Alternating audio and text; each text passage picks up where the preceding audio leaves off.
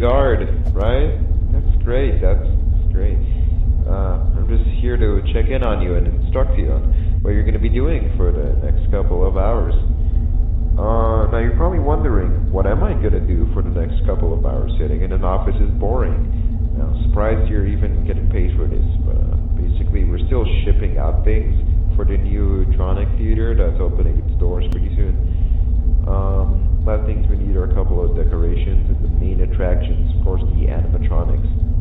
Now, these animatronics are still in the factory with you, and you gotta watch them to make sure everything's alright, because they do have a night protocol, which allows them to move around the facility.